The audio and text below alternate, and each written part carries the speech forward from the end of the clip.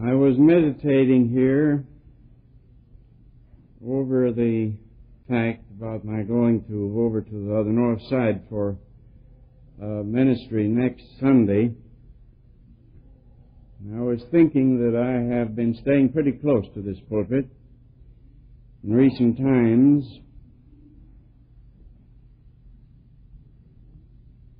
and just reminiscing a little bit over the pulpits I've been asked to come to and didn't go because I'd rather stay and preach to you.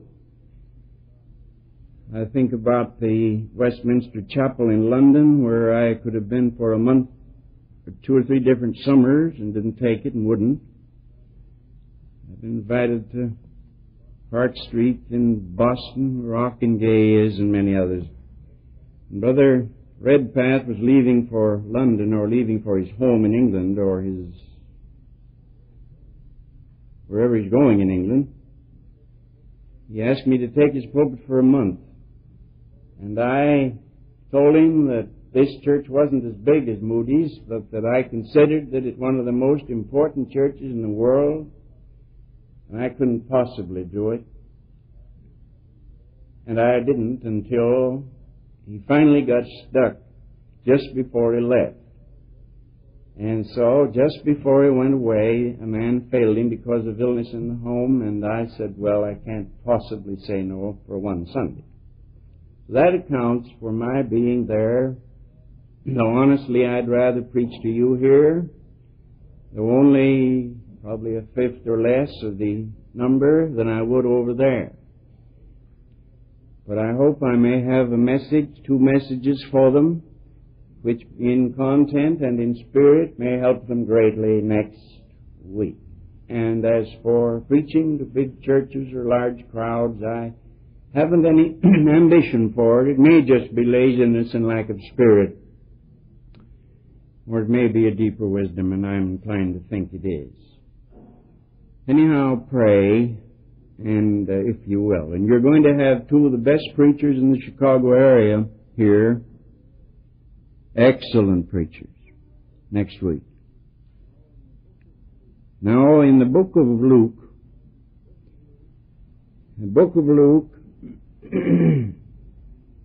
verses 16 to 18 of the 8th chapter. Luke 8, 16 to 18. No man, when he hath lighted a candle, covereth it with a vessel, or putteth it under a bed, but setteth it on a candlestick, that they which enter in may see the light. For nothing is secret that shall not be made manifest, neither anything hid that shall not be known and come abroad. Take heed, therefore, how ye hear.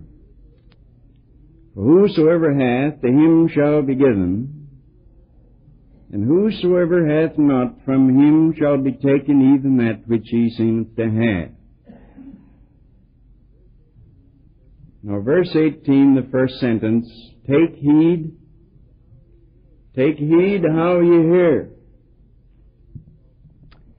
I want to talk a little word about that, and then, first, before we do, let's pray.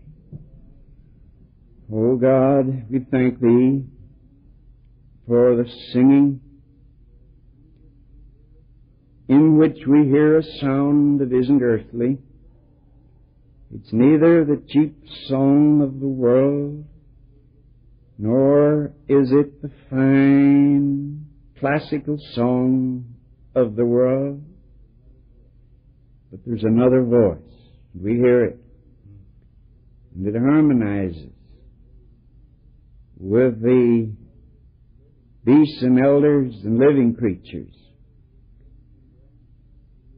and ransomed, who with palms in their hands stand at the sea and sing together of Him who loved them and washed them in His own blood.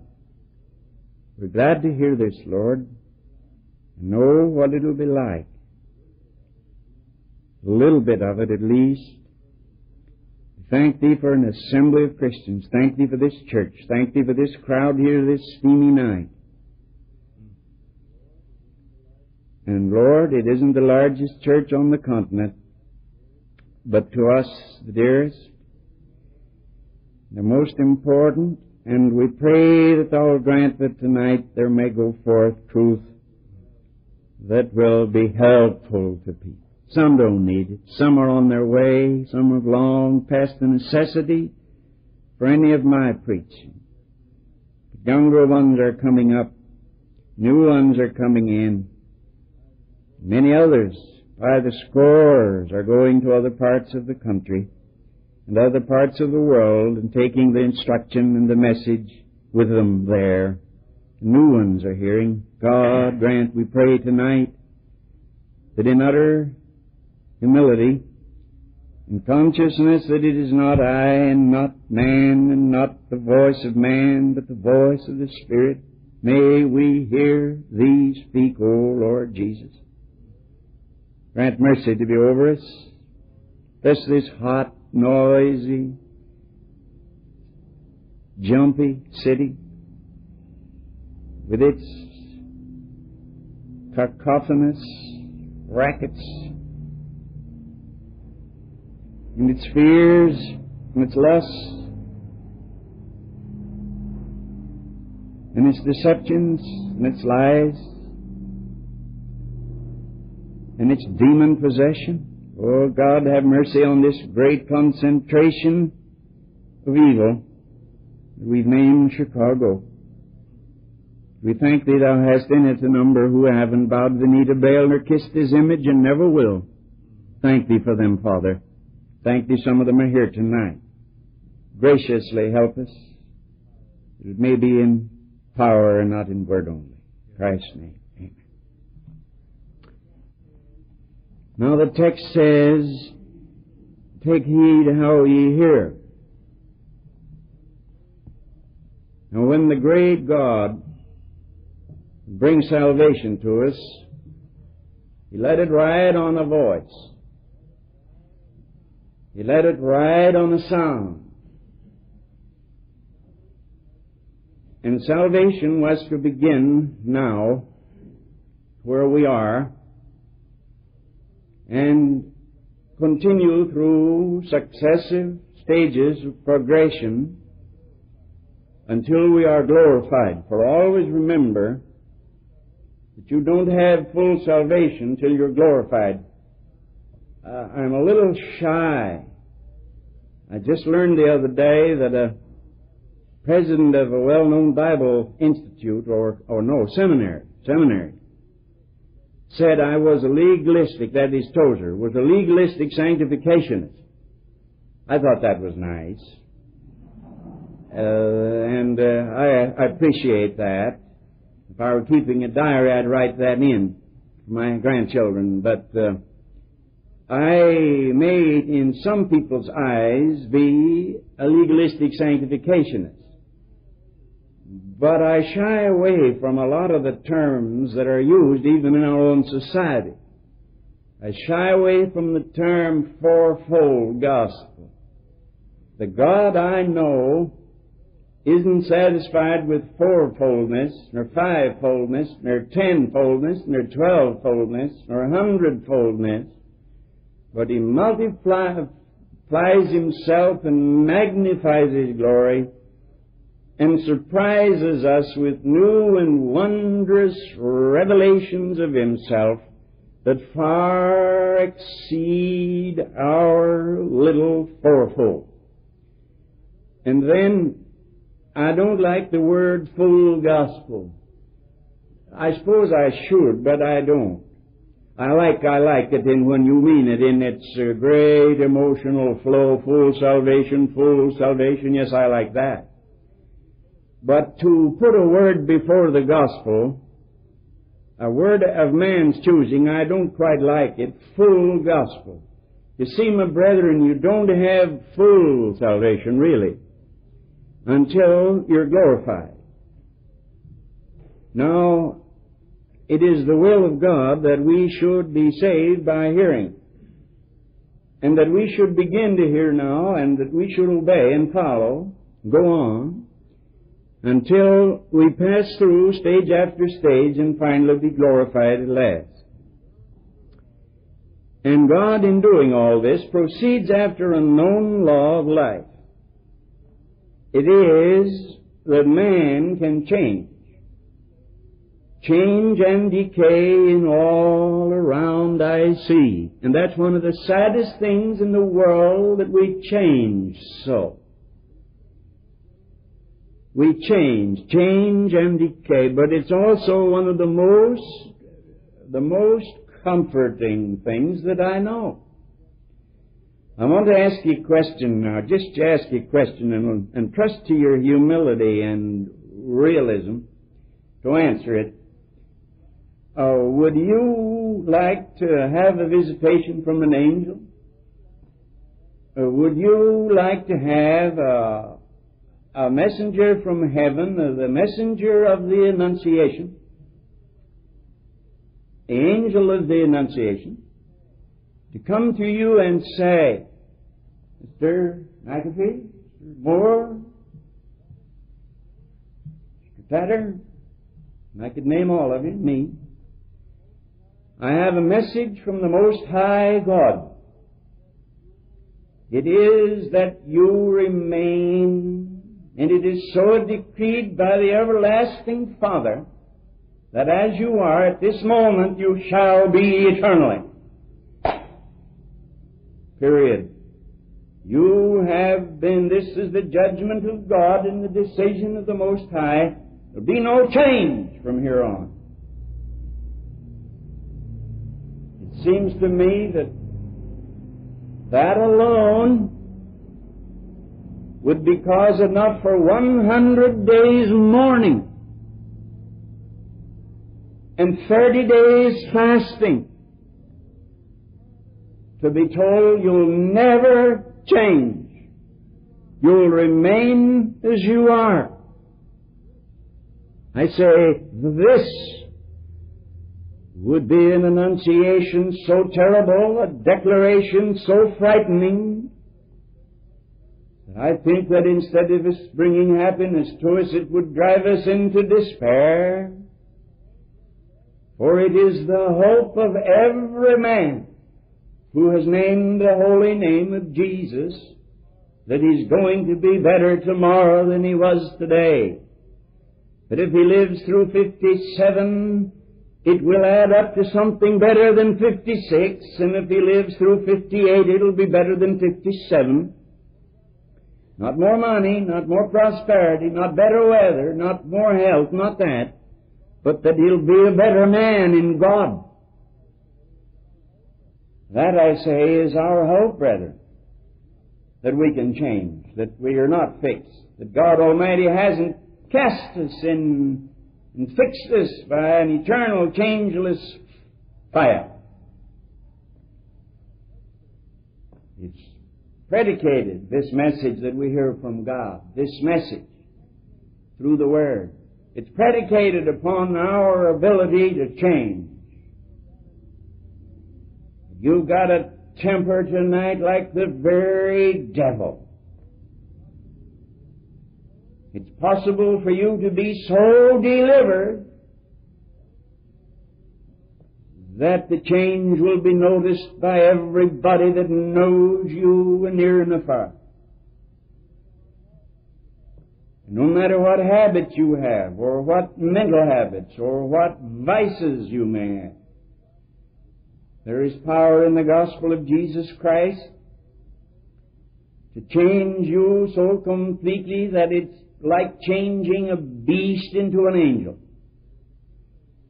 There is power, there is potential in man to change.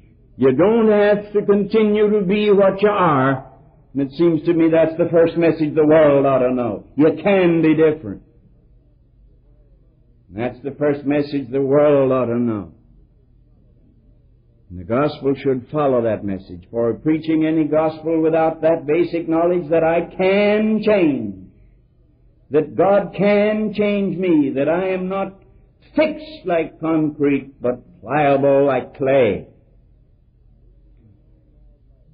And this is a known law of life, and God takes advantage of it.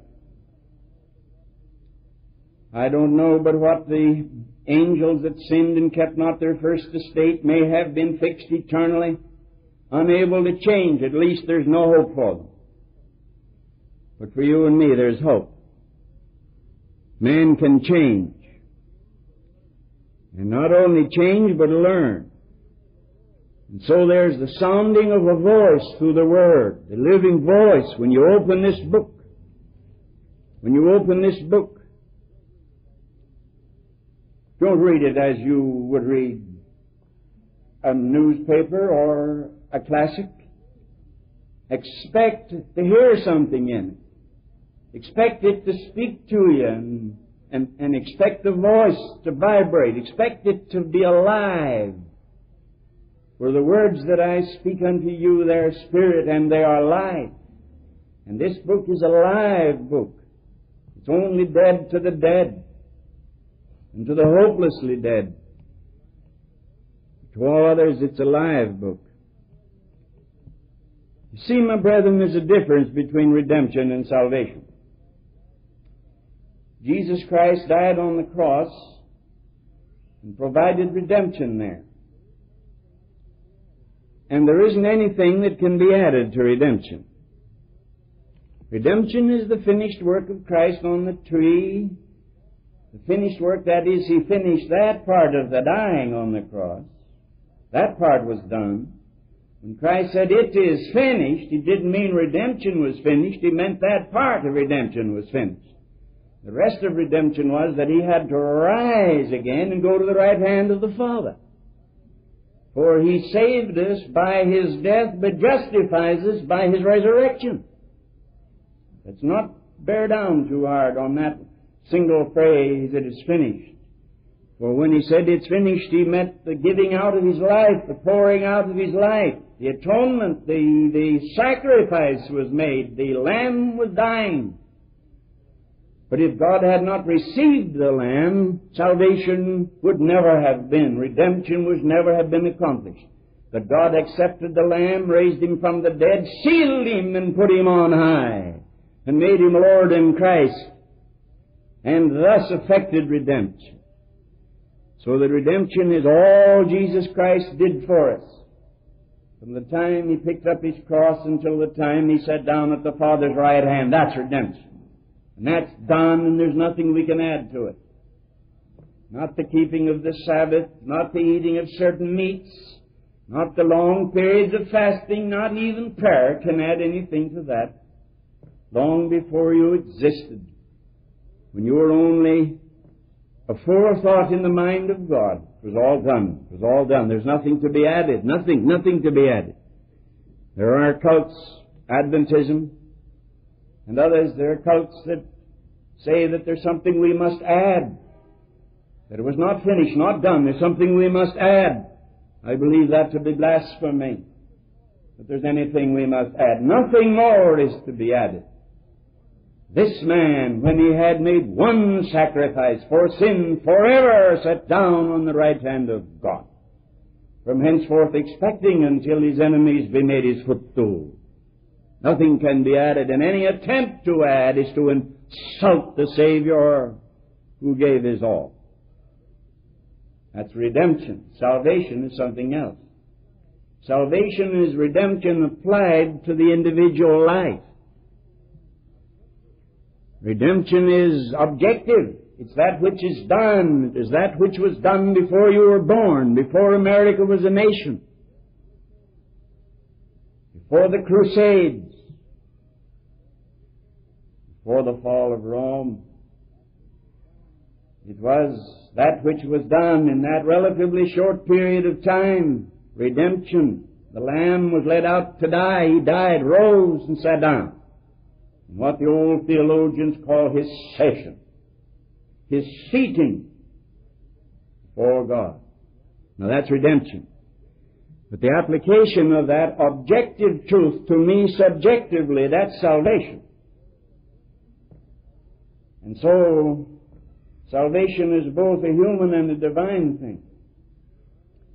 Salvation is divine in that God did that which man could not do. And redemption is 100% divine. And there's nothing that any man can do or angel can do. That's divine. But salvation has a human element and the human side to it. And it means that I've got to make a response to that redemptive message. That I have to make a response to it, otherwise it does not become saving to me. Christ died for Englewood, and redemption was provided for Englewood, but Englewood is not saved. Why? Because Englewood made no response. The sinners that we know that die every day are sinners and die in sin not because they were not redeemed by the blood of Christ, but because they do not respond, they do not hear.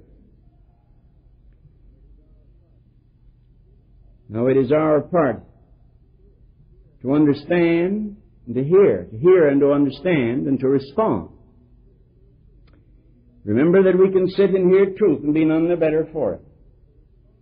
Remember that it's the response to truth. Suppose that you are ill with a certain kind of disease for which there has been a specific cure discovered. As, say, the yaws. Is that the name of that disease in the valley there? Yaws. It's a disease that eats the fingers off and eats the nose off and eats the ears. Terrible thing. And what I can learn, 1 or 2 injections of penicillin will cure it. And they're having difficulty over there making the heathen understand they're not gods. And that this is not a Jesus needle, that it's not a miraculous thing. But suppose we had a terrible disease here, suppose you had it, and there was a specific that was discovered that would cure it in 24 hours. And suppose that a man got up before you and for 45 minutes lectured on that medicine and told what it would do, the cures it would effect, and then suppose that he threw the meeting open and 25 people got up and said, I want to testify that what that man said is true. I had that disease. I took that medicine and look at me now. I can do a day's work and feel good and sleep, as my father used to say, like a top. Well, has anything been done for you yet? No. You're sitting down there. You're hearing a man tell of the merits of a certain medicine. You're hearing people testify that that medicine cured them. But nothing's happened to you. You still have your disease. What are you supposed to do? You're supposed to hear it, believe in it, and do something about it. And that's exactly it is with salvation. The blood of Jesus Christ is the medicine of immortality. And the dying and rising and living and pleading of the Savior is redemption without anything man can add. It's God Almighty's universal panacea. But you've heard that talked about until it's all stuck to you. And until you have heard with faith and then risen to do something about it and apply it to your own self by obedient faith, doesn't mean anything. It's all objective, all outside of you. It must become subjective and get inside of you. No confirmatory work has to be done. We need to look for nobody for confirmation. It's all been done. In the beginning was the Word. And there's a speaking Word, and because in the beginning was the Word, and you were created in the image of the Word, you can understand the Word. And even though fallen, like the young man far from home in a far country among the swineherds, still because you were made in the image of God, and the beginning was the Word, and all things were made by the Word, and without Him was not anything made that was made, you have in you the ability to hear the Word. Take heed how you hear. For redemption is yonder. Salvation is when redemption that is yonder becomes present and within us by obedience and faith. So there's a voice, and it sounds living and vibrant all through the Word. But you know there are different kinds of hearers. I've looked through the Scriptures to notice the different kinds of hearers. Don't get braced for a long sermon. I'm going to be brief. But here are a number of hearers. Perhaps 6 or 7 of them here, and enough for each one for a sermon. But I'm going to condense them and point out what kind of hearers we may be. For instance, here's a faithless hearer, a hearer without faith. Israel had the gospel preached unto them, said Paul, but it did not help them because they did not have, it was not mixed with faith. There was no faith in the hearts of the people that heard it. So it's possible to be a hearer without any faith at all. And then here's a dull hearer. A dull hearer is a bored hearer. You know that if you could take all the dullness that there is in Protestant religion and bottle it, and if you could burn it, you could heat the whole United States all the winter of 1957. And if it was like gasoline, you could run all the trucks on the highways for the next 5 years with it. Because boredom is one thing that is pretty present in the Church of Christ. And somebody will say immediately, well, you preachers make it so. And there's a lot of truth in that. A lot of truth in that. We do. We talk about things the most important in a tone of voice that has no interest whatever, no vibrancy. We give the impression, so what? I know that boredom is partly the result of the pulpit, but also boredom is partly the result of people trying to feed people who aren't hungry and trying to get people to seek God who don't want God, and trying to get people to get their life insured who don't think they're going to die, and trying to get people to get ready for a second world when they don't believe there's any more than one. They live as if they believed in only one world. A lot of that boredom, that dullness, is a result of hearing and not doing anything about it. Then there's the critical hearer. I find him in the Bible too. He's the fellow that wants to know about the grammar, and if it isn't quite what it should be, he won't listen. And he wants to know about the delivery, and is it forceful?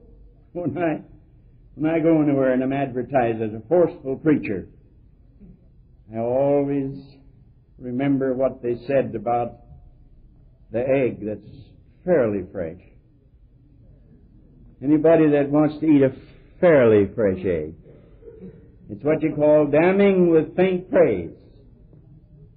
But there's the critical here. Is the preacher forceful? And how are his illustrations? You know what? If you knew that at 12 o'clock tonight the sound of the trumpet should echo through the land, and all the old forgotten graveyards of our Puritan fathers should be visited by the Holy Ghost, and the dead should rise and the living change, poorest preacher in Chicago would be an orator in your ears. You'd be glad to hear any little thing. Critical hearers. Then there's the forgetful hearer, and Satan steals the seed, and there's the neglectful hearer, who has good intentions, and his good intentions are always put for his deeds. He's always intending to do it. You ever stop to think how much you'd have done if you had done what you had intended to do? Did you ever think how far you'd be out along on the highway toward heaven if you had done all that you intended to do? If you had sought God as you intended to seek Him? No. Hell is paved with good intentions, our fathers said. Then I read in my Bible of the trembling years, when that jailer trembled and fell down and said, "What shall we do? Oh, what shall we do?" He said, "Believe on the Lord Jesus Christ and thou shalt be saved." Then there's a submissive here, as we read about, and that was in the Cornelius' household. There's a congregation anybody could have preached to. It wouldn't have cost you $1, do you know it? It cost you $1. No, the price of souls is going up these days. Peter preached and 3,000 were converted, and the overhead was exactly nothing. Didn't cost anybody a dime, not a dime. But it's been going up now in recent times, and so it takes thousands and thousands of dollars to rescue one sinner. Because we're not submissive. Cornelius' household didn't cost anything to get them converted, because they said, "Here we are, Lord, ready to hear whatever thou hast to say to us." So Peter preached the gospel, and while he was speaking to them, the Holy Ghost fell on them. That's because they were ready for it. They were a people submissive and prepared and ready to hear what God the Lord will speak. Ah, how precious is the little time that we've got left. How precious is the little time. And how vital is this little time to the long, long future that lies before us. Take heed how you hear. Some of you have had the good fortune and the misfortune to be brought up in Christian homes where you heard the Word from the time you were born. They say that preachers' children are sometimes the very hardest to reach and the ones that go the farthest astray. And it isn't always true, and history will show that it isn't true. I saw a chart once of how many of the presidents of the United States and vice presidents and the leaders everywhere were preachers' children. Great leaders, college presidents, great missionary statesmen, preachers' children. So they're not as bad as they're said to be, but I think I know why they sometimes hear in a bored way, because they just have it from the time they can remember. Just from the time they can remember, and sometimes not much life in it, a bit dull. Routine religion is like a routine kiss. Who wants that? I ask you now. Who wants that? And who wants routine religion? If it isn't voluntary and impulsive, it isn't religion at all. And we grind it out sometimes and make the poor little fellows sit. Mrs. Deach used to say, God says to the little children, squirm, and we say to the little children, now sit still. That's in Sunday school class. God says squirm, and we say, now sit still. And we make them sit still and listen to that which they don't understand, and wonder why they're bored. Yet, my friend, if we only knew it, that voice, that word, that dual message, for it is a dual message. It's a message of reproof and a declaration of intention. The reproof is, repent ye, and the intention is to save you through the gospel of Jesus Christ. So if you'll hear that message now, dig at your heart and dig up your fallow ground. Get free from the dull boredom of it all. And shake yourself and say, am I a faithless hearer? Do I believe what I'm hearing? Am I hearing interestedly, or am I a dull, bored hearer? Am I a critical hearer? Am I a humble, submissive hearer? Ready to hear what God the Lord will speak. It's going to mean a tremendous lot to you in that great day, which can't be very far away. It's going to mean everything in that great day. You can change. You're not frozen, fixed by a thought of God to be what you are now, but you can be changed. The power of the gospel is a transforming, recreating power. And it can change characters, can change dispositions. Somebody says, Mr. Tozer, my disposition's so bad that I'd poison heaven if I went there. Wouldn't we all? But there's deliverance. There's change. There's possibility. Lying here. The book tells us, hear the voice, come unto me. Hear the voice. It says, lo, I stand at the door and knock. Any man hears and opens, I will come in. And all such passages, both in Old and New Testament, they ring with invitation. And warn and console and plead. Hear the voice. Take heed to how you hear. Some of you young people have been reared on the Sunday school. You've been brought up. You were brought here when you were still in your first year dedicated. You're likely to become dull. I want to warn you. You better ask God Almighty to put life in the nerve inside your soul and don't let it die. By the grace of God.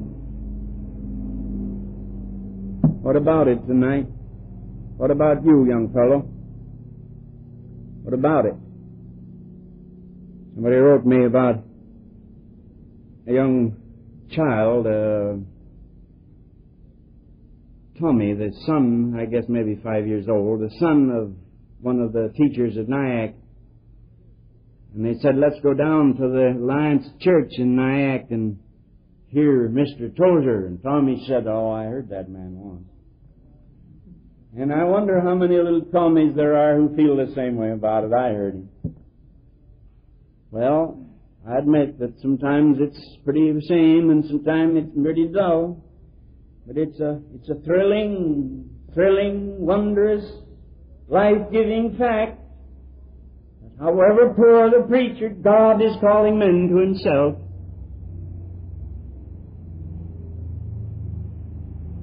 And if we'll but listen,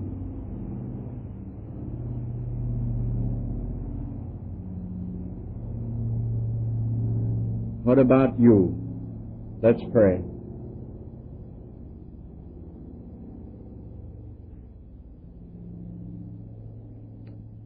Holy Father, Jesus Christ, the Son of the Father,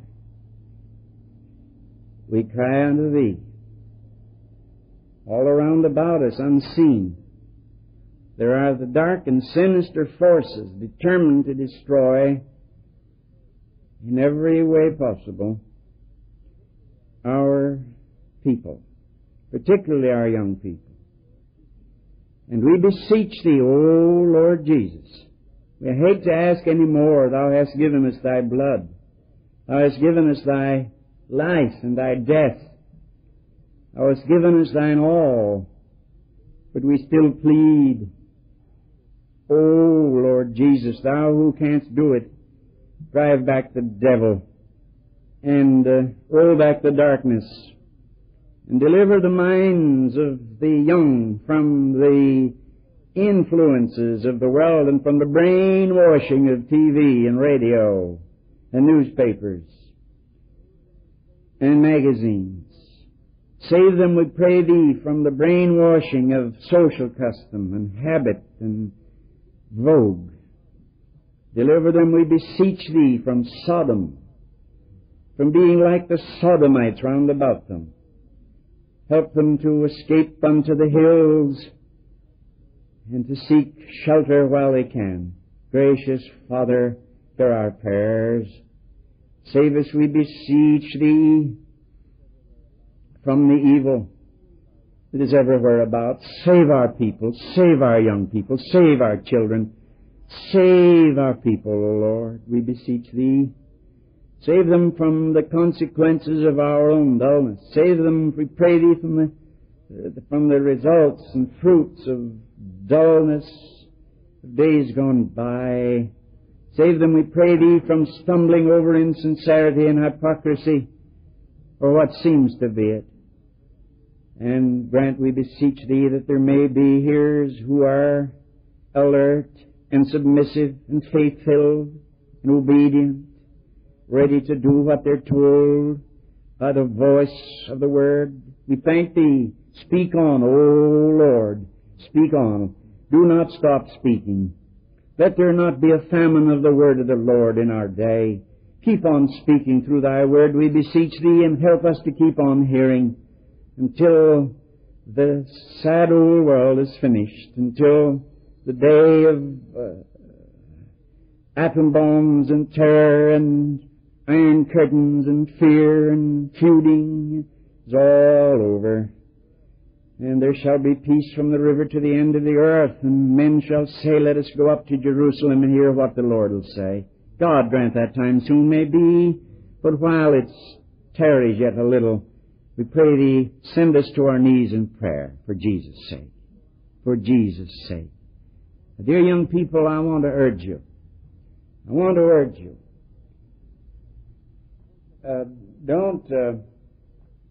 Don't get up and go to your school or to your work without seeking God. Don't go to bed without seeking God. Don't laugh and listen till the last minute at something amusing and then go to bed. Seek the face of God. Seek God. Seek God. We're going to have a hymn sing down here, and we're a half hour earlier than we used to be. Don't take advantage of that and come in when long after you should have been in. Get in off of the streets and please your parents by being in a little early. Take the worry out of their hearts, because they're never quite restful until you're home. Gangs and vicious killers on the streets, and accidents. Nobody's ever quite restful till you're in. So go and sing and rejoice and testify and go on home. Parents will not rest till you do. God bless you, young people. You older people, think on these things. Hear what God the Lord will speak. And be careful how you hear over the next hour. Let us stand.